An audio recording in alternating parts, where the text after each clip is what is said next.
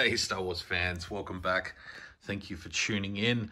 We're going to be taking a look at the Galaxy's Edge Smuggler's Run Millennium Falcon from the Vintage Collection today.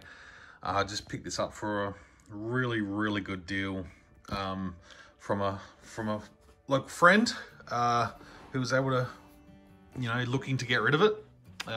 Just didn't have the space for it anymore, and yeah, it was a price I really couldn't go past. So I did have the Legacy Collection one in the past. It was incomplete, and I did sell that one. So it's been a couple of years without a Falcon, but yeah, really glad to have one back in the collection. I forgot how big it was. Hold the Chewie up to it, and you can just sort of see how big this is. So I'm going to do my best to go over it. We'll start with the top. This is what we've got here are a couple of different elements from the old one. So what used to be the on and off switch is now it'd take you to the original trilogy version. So it does make sounds and effects and everything. So we'll stick with that. You can switch out the radar dish to have the sort of original trilogy version, or the sort of Force Awakens Last Jedi version, which I have here, which is cool. So I just wanted a little point of difference.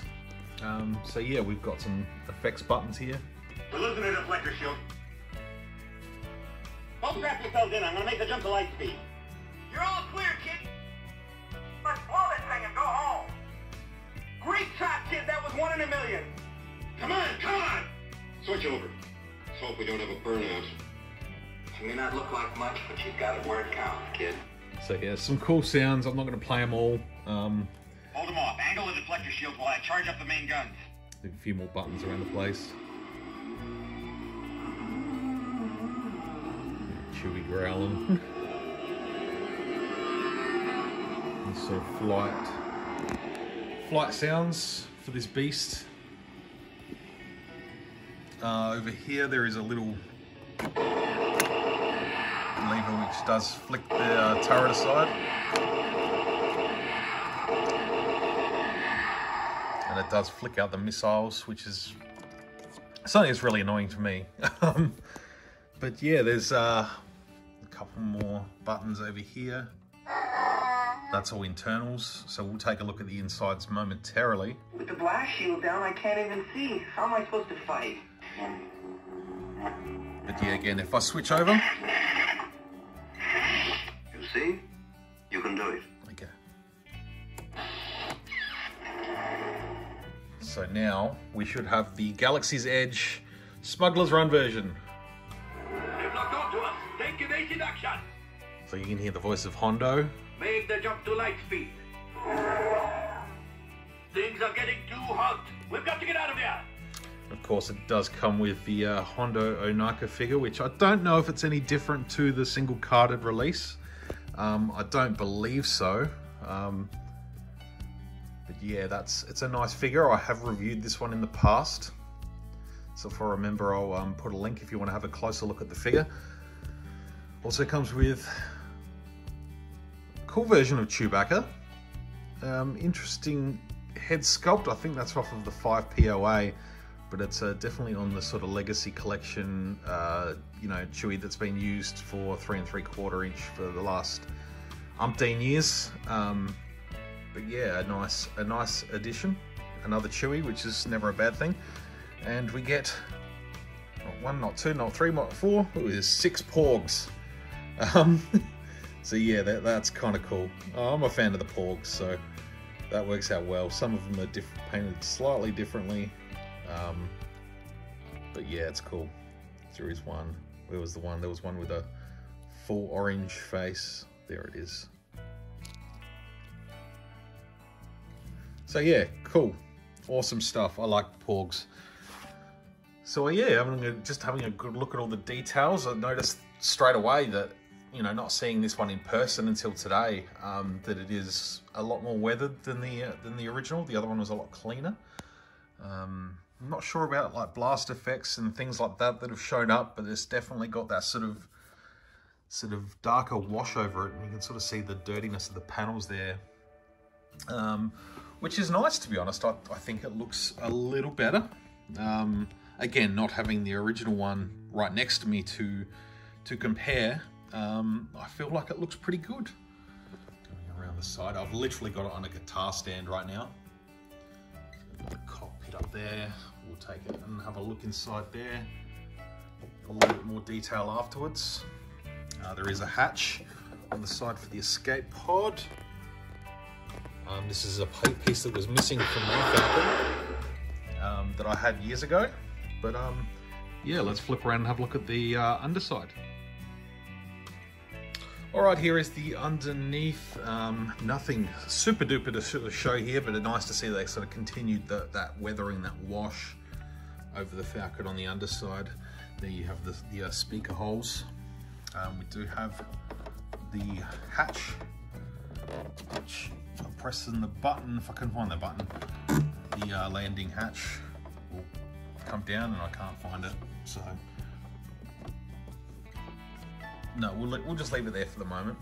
But yeah, all the landing gear is in place. You know, that's quite nice. Again, they are as loose as the original. They haven't done anything to really tighten them up a lot. So they're there, and they you know, if you've got it sitting on the thing and you wobble it a little bit, they're going to buckle. The gun turret does move under here, which is cool. So that's nice. There is this other pop-out cannon here, which looks like it will have a firing mechanism. There is a little button there for a spring. So that's cool. This is sort of underside cannon. Again, there's that side hatch. And while we're here, I might as well show you the escape pod, which is no longer accurate, unless there's like a, you know, you can get different versions of the escape pod for the vehicle. But this is the one that was imagined up by Hasbro for the 2007, 2008 Legacy Collection Falcon, and has since sort of changed a little bit thanks to The Last Jedi.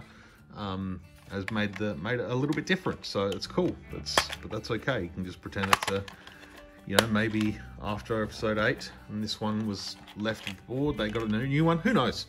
But that doesn't matter too much. It's staying in there most of the time.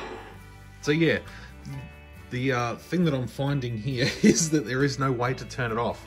Whereas I mentioned the last one had the on and off switch at the top, whereas this one's swapped out for style. So there is no switching this thing off unless you take out the batteries, which I may end up having to do, because I have heard this thing will just make noise when it wants to. But yeah, there's the bottom side. Looks good. Again, all of these just pop out really easily, just on a little joint.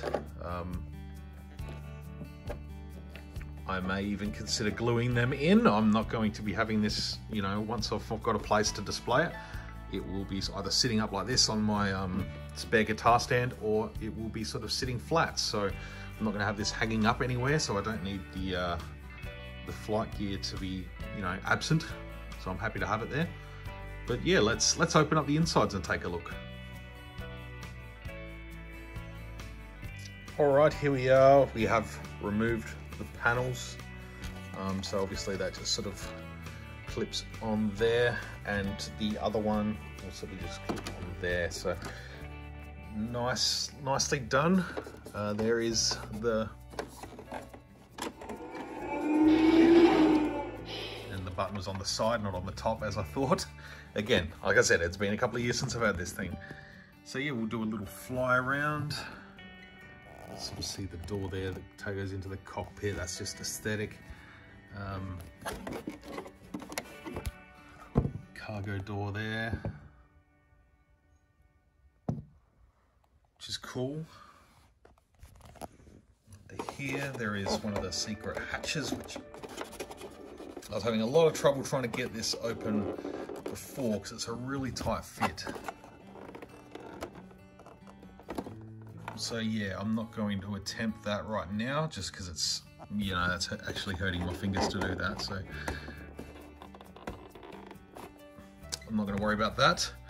There is another little hatch there in the sort of cabin.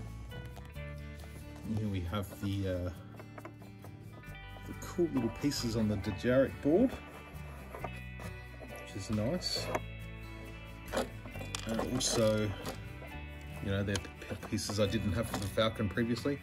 We have the Death Star training remote for Luke.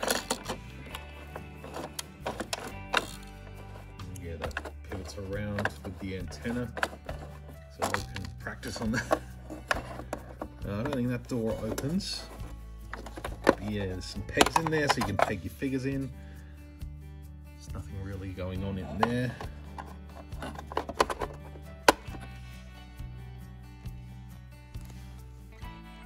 So there's the seat. Cool, lots of cool details in here.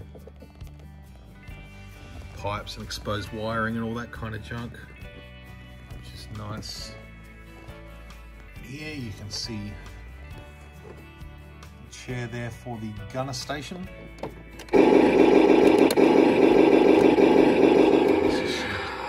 Shoot missiles at me while I'm recording. Nothing really going on in there. So let's try a couple of these. There we go, we've got some light up effects for the hollow chests. The last thing I want is to let another Ralph loose in here. All right, my friends, we are cleared for takeoff.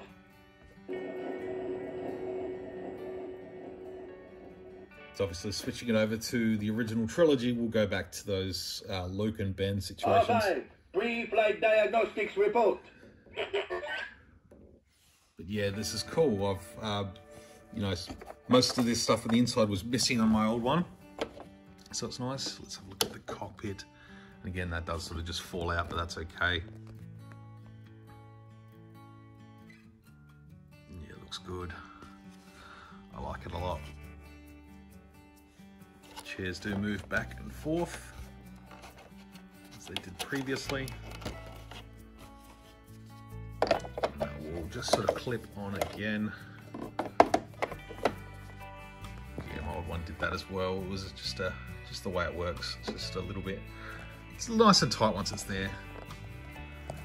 Little details in the top of the cockpit there, which is nice. Yeah, I do love this thing, the Falcon. So good.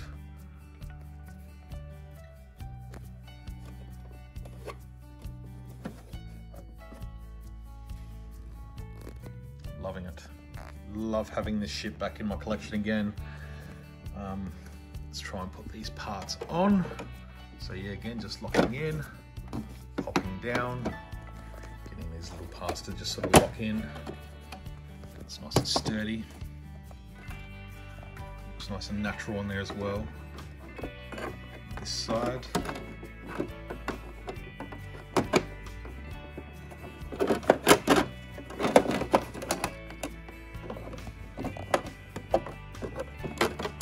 Tricky with one hand, but I'm working on it. I'm getting there. Almost there. There we go. The antenna dish was getting in the way. And this side's probably meant to go on first, just because it does have that big lip, but that's okay.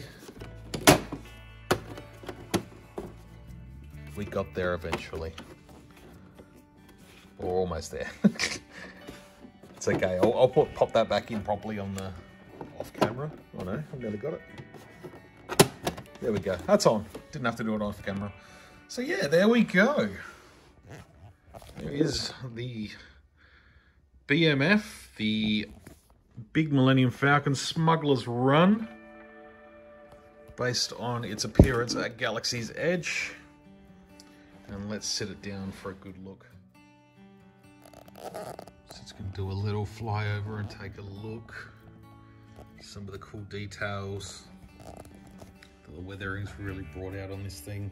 It's nice.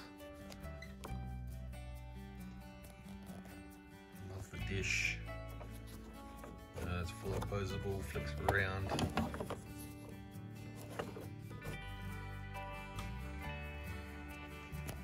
Same with this one.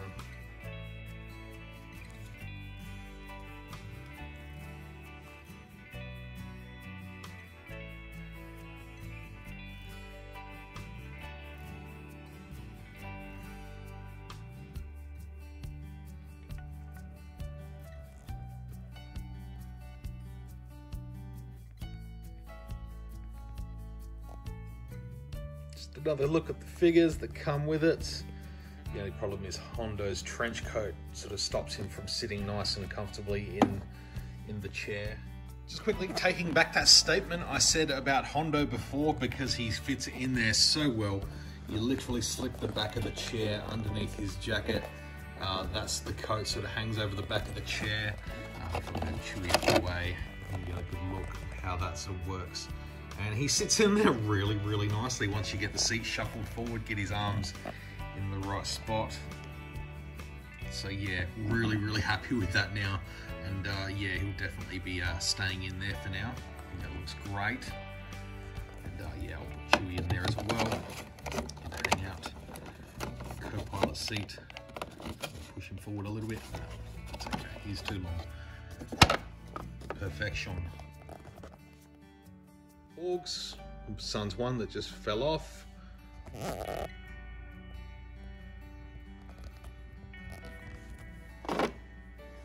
So there we have it, guys. The vintage collection.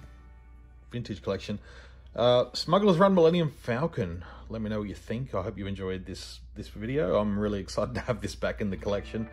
It is truly a nice piece of work. You know, it's you know, it was the sail barge and the Razor Crest before they were a thing. I feel like a Millennium Falcon in that scale would be even bigger than this. So yeah, more than happy to have this in the collection. Yeah, thank you very much for watching. See you on the next video. May the Force be with you always.